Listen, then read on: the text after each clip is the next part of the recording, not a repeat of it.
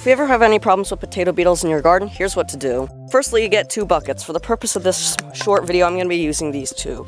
And then what you're going to want to do is you're going to go in your garden and you're going to start collecting the potato beetles. I'd recommend a glove if you're not okay touching these things. You can shake the plants a little bit if you need it. Now you're going to want to create this mixture using some simple dish soap and water and pour the potato beetles into this thing and close the bucket off for 7 to 10 hours. After the 7 to 10 hours is up, dump this mixture somewhere nowhere near your garden just in case some survive. And repeat this process until they're mostly dormant in your garden. Subscribe for more.